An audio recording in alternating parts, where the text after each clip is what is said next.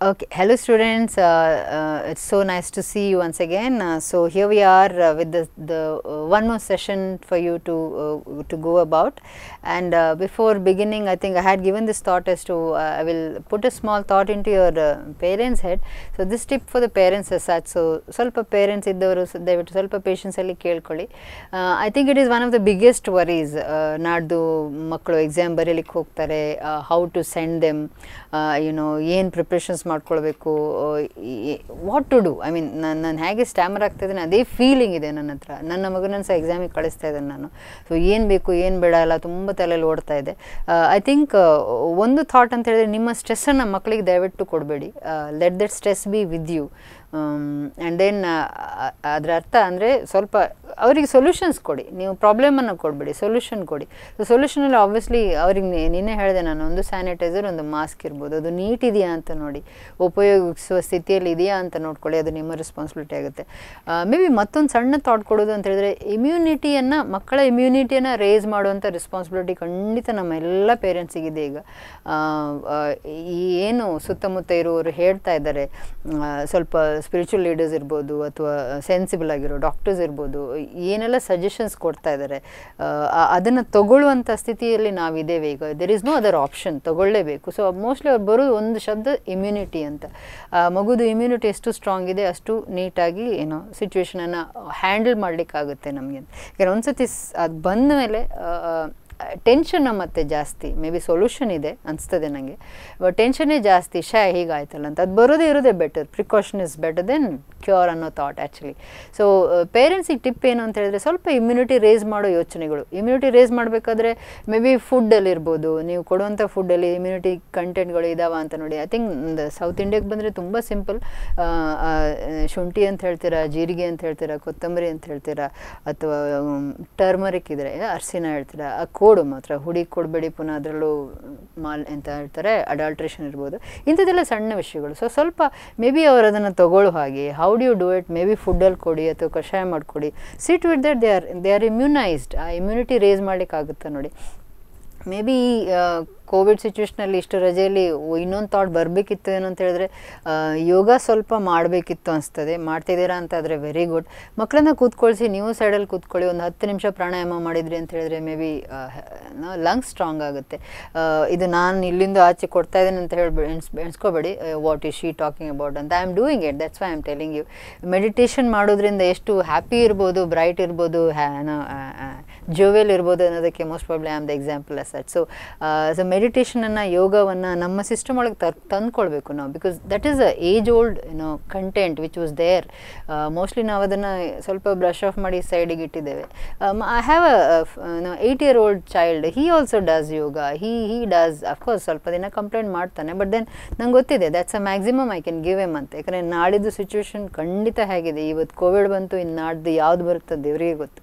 ಹಾಗಿರುವಾಗ ನಿಮ್ಮ ಮಕ್ಕಳನ್ನು ನೀವು ಹೇಗೆ ಪ್ರಿಪೇರ್ ಮಾಡಿ ಸೊಸೈಟಿಗೆ ಬಿಡ್ತಾ ಇದ್ದೀರಾ, how they are able to struggle, ಅಥವಾ how they are able to ಕಷ್ಟಪಡೋದು ಅಂತಲ್ಲ, ದೇ ಹ್ಯಾವ್ ಟು ಫೇಸ್. ಇದು ಫ್ಯಾಕ್ಟ್. ಇದು ನಾಡ್ದು ಎಕ್ಸಾಮ್ಗೆ ಹೋಗುವ ಸ್ಥಿತಿಯಿಂದ ಹಿಡಿದು ಹಿಂದೆ ಬರೋ ತನಕ ದಿಸ್ ಸಮಥಿಂಗ್ ಕಾಲ್ಡ್, ನಿಮ್ಮ heart ಬಾಯಲ್ಲಿರುತ್ತೆ. Will be like waiting, hope nothing happens ಅಂತ. Same thing even I am carrying the mood S such. But then ಯಾವ ಪ್ರಿಕಾಷನ್ ತೊಗೊಳ್ಬೇಕು ಅದನ್ನು ನಾವು ತೊಗೊಳ್ಳೇಬೇಕು. ಇಮ್ಯುನಿಟಿನ ರೇಸ್ ಮಾಡಲಿಕ್ಕೆ hundreds of methods. India is very strong in it. So ಸ್ವಲ್ಪ research ಮಾಡಿ ಮಕ್ಕಳನ್ನು ಒಟ್ಟು ಮಾಡಿಕೊಂಡು ಅದು ಸಿಸ್ಟಮನ್ನು ಮನೆಯೊಳಗೆ ತಂದುಕೊಳ್ಳಿ ಅಂತ ಚಂದ ಸಣ್ಣ ಅಡ್ವೈಸ್ ಮಾಡ್ತಿದ್ದೀನಿ. ನಮ್ಮ ಒಳ್ಳೆಯದಕ್ಕೆ, ನಮ್ಮೆಲ್ಲರ ಒಳ್ಳೆಯದಕ್ಕೆ ಹೇಳ್ತಾ ಇದ್ದೀನಿ. ಓಕೆ, ಸೊ ಈ thought ನೆನ್ಪಿಟ್ಕೊಂಡು let us go in to report writing ಮತ್ತು ಸ್ಪೀಚ್ ರೈಟಿಂಗ್ ಅನ್ನೋ ಸೆಷನ್. ಈಗ ಸೊ ಇದು ಎರಡರಲ್ಲಿ ಇದು ಕ್ವಶನ್, ಇದು ಒಂದೇ ಸ್ಪೀಚ್ ರೈಟಿಂಗ್ ಅಥವಾ ರಿಪೋರ್ಟ್ ರೈಟಿಂಗ್ ಅಂತ ಬರುತ್ತೆ. ಇದ್ರ ಬಗ್ಗೆ ಮೋಸ್ಟ್ಲಿ ನಾನು ಲಾಸ್ಟ್ ಸೆಷನಲ್ಲೂ ಹೇಳಿದ್ದೆ ನಾನು. ಸೊ ಆ ಥಾಟನ್ನು ನೆನ್ಪಿಟ್ಕೊಂಡು please get in to the session. All the best. Welcome to another session of learning grammar by Make Me Learn. Today's class will be about report writing. This is a very simple, I know you will be telling me that everything is simple for you, ma'am, but what about us? This is again a simple one. You have a graph like this. Either there are different kinds of bar graphs. This is a horizontal bar graph. We have a vector graph. We have a line graph. We have a sector graph. We have a pie chart. Pie chart and sector graph are the same. What we have to do, why graph? Most of the people they are surprised to look at the English question papers because it has a graph in it, and it has a sector graph in it. It has so many things, and people asked me, why have you written all these things? Are you going to teach maths? It's not like teaching math. We're just trying to improvise our language, our ability to write something. After having learned our idioms and phrases, pronouns, articles and prepositions and all those things one after the other, when we were talking about those also, I told you that learning grammar at that basic level improvises us. It helps us to reach a particular point wherein we can develop essays and paragraphs on our own. So the pronouns that we have learned, the linkers that we have learned, the idioms and phrases, the phrasal verbs that we have learned, all of them we will be putting into use in this report writing. Report writing is a 5-mark question, dear students. So it has a choice with speech writing. Any of the two you can be writing, but let us learn both of them. Examination hall, at that point of time, whatever you feel is comfortable, whether a speech or a report, anyway you can write that. So this question being for 5 marks, it says not more than 200 words, not more than 120 words, but please do not be foolish enough to sit and count the words. Okay, then nobody gives you marks depending on the number of words that you write. What content you write is more important. So let us just think that for a 5-mark question, our answer should be somewhere close to 3/4 of a page. Okay, in your paper, in your booklet that you get in your second PU, so you will have to write down almost 3/4 of the page, leaving around 3 lines or 4 lines or something like that. So keep that in mind, and then you will have to elaborate on the point of this, on the basis of this graph. So when we start writing report, we will have to write it in 3 steps or 3 different places as 3 different steps. The first one, it will be something like an introduction. So the introduction that you give to it, or the first aim of the report, it just talks the same thing about what is given in the question. For example, this question is about the production of maize and the sugarcane, the rise in the production of maize and sugarcane over these 40 to 50 years. From 1960 onwards, what is the change, what is the difference in the production of maize and sugarcane? So that is the question. So your introduction will be the graph, the graph talks to us about the production of maize and sugarcane from the year 1960 to 2000. So that will be your introduction. That's the first part. Second one, it will be the body of the report. So wherein in the body of the report you will be explaining each one of them. You will explain everything in detail. See, you can choose either the x-axis or the y-axis, and then you can give an explanation. So you can talk about the y-axis. This one is in lakhs, tons. Okay, so you can talk about this, or else you can talk about the year. Anything, anyhow you feel is comfortable. So you can say that in when you start the body of your report, you say during the year 1960, in the 1960s, the production of maize was somewhere around 20 lakh tons, while the production of sugarcane was around 5 lakh tons. Then it and in the year 1970 also, the same thing was retained, it remained the same. That is around 20 lakh tons of maize and around 5 lakh tons of sugarcane. But during the 1980s, the production of maize came down while there was an increase in the production of sugarcane from 5 tons to 10 tons, while the production of maize came down to around 15 lakh tons. So that is how you explain everything. Let me finish off with these two also. During the year 1990s, the production of maize still more further decreased from 15 lakh ton to 10 lakh tons, while the production of sugarcane, it rose from 10 lakhs to around 15 lakh tons. During the year 2000, there was a steep rise in the production of sugarcane, and it went up to around 20 lakh tons, while the production of maize, it's still more, it further decreased to somewhere around 12 lakh tons or 10 lakh tons, depending on what you see here, okay, around 10 lakh tons it was reduced to. So you just write down all these things. Nobody asks you for your reason. You don't have to scratch your head too much as to what reason you should be giving, why all these things have happened. In case there is a clue given in your question about what the reason could be, then you'll have to write. Otherwise, just write down whatever you see. Just write as you can, explain as neatly and as simply as you can explain, and then finish it off. Do not stick on to too much of numerical terms there, okay? Like when I talk about 7 lakh tons, let it be like SEVEN, 7 lakh tons. Okay? Please try to retain it in spellings. Do not write the numerical values. I know it is very easy to write 7 lakh when compared to the spellings, but this one will be more valuable than your numbers. So you just have to write and finish with the body of the report. Then finally, when you talk about the conclusion of it, you just say overall, if possible, you can give a small reason on that too, if possible, whichever you feel is more convenient and more, kind of suitable reason, if possible you give. Otherwise, overall, you write down here in this case, overall in these 50 years, 5 decades, we have seen that there is a drastic fall in the growth of maize, while there is a lot more of increase in the production of sugarcane. So that shows that India has started growing sugarcane more. Finished. And then you write down the conclusion of the report, and that completes your report. Okay, this is about report writing.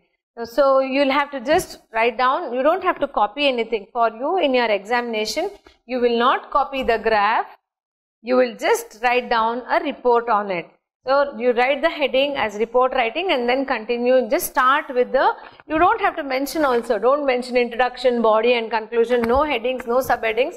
It should be one complete united paragraph about the report writing. So this is report writing. So we'll talk about another example and conclude it off. Probably in the next example, we'll be talking about a sector graph. Okay, now we have another example. I have made it more clear this time. I have written the complete question for you, and then I also have written the mark distribution for this one. So that will give you more clarity as to how you will have to write your paragraph. This pie chart over here, usually it is a comparison, okay? Comparison of these two charts. You have to write a report on age composition of the population of India in 2001 and 2011. So this is a chart wherein it shows the population and the age chart of the people in the year 2001, and this one is about 2011. What we have to do is, we'll have to compare the two and then write down what was the composition of the age in these two, age of the people in these two charts. During these 10 years, what was the change that we could see? See, probably when they take out the census, they talk about the number of people between 0 to 14, and then all these data is collected, and then they just provide a statistical table. So this one shows this. Now let us come to our work of writing a report. Again, as we had discussed in the previous example, the report has to have 3 contents. But remember, you need not write down the heading of any of these 3. You will have to just start writing and then you will have to conclude it off. Don't write down anything like introduction, body and conclusion. Don't write and don't highlight it also. The introduction part of it, you begin the report by saying that the above pie chart or the pie charts given, they show us the age composition of the population of India in the year 2011 and 2001 and 2011. So this still here, whatever I have underlined in the question, that will be your title, or that will be your introduction. Now gradually you will start developing the report. You say that during the year 2001, take one sector of it. Take the 0 to 14 in both the charts, okay? 0 to 14. During the year 2001, the number of people between the age group of 0 to 14 were 34%. While during the year 2011, this number, what has happened? You can see from 34% it has come down to 29%. So you can use the word decrease. The number here, the percentage has decreased to 29%. Okay. Now take the next factor, next sector, 15 to 59 years. During the year 2001, the number of people, or the percentage of people between the age group of 15 to 59 were 59%. While it has made you can see a lot of improvement, or you can see a drastic increase in the number, and it is around 63%, 4% more than the 2001 chart, and it is around 63%. Now go to the next one, the 60 and above category. 2001 there were 7%, while 2011 there were 8%. So this contains, you have to write all these things as the body of your report. So you can't just tell, so you can just guess at least. If you're not very sure, you can at least guess what could be the reason. So you can say that between 2001 and 2011, when we compare the two, we can see that the overall change is in this and that. Okay, there is an increase, there is a decrease, and there are two increases here. So that could mean that during the year 2011, more number of children between the age 0 to 14 could not survive because of various reasons, maybe because of the diseases, maybe because of some kind of infections and all those things. So it has reduced, and therefore the mortality rate has increased. So that will be your conclusion. See, don't scratch your head too much about conclusion. Whatever comes to your mind, just a sensible one, finish it off. Okay. So this is the report. Let us now understand how the marks will be distributed. So 2 marks out of 5 mark question here. Out of 5 marks, 2 marks will be given for the presentation of the data. Like how you compare between one chart and the other chart, and how you present it without any kind of foul languages used, any kind of grammatical mistakes that you do. Without all those things, how you represent the data, how you present the data, that will be fetching you 2 marks.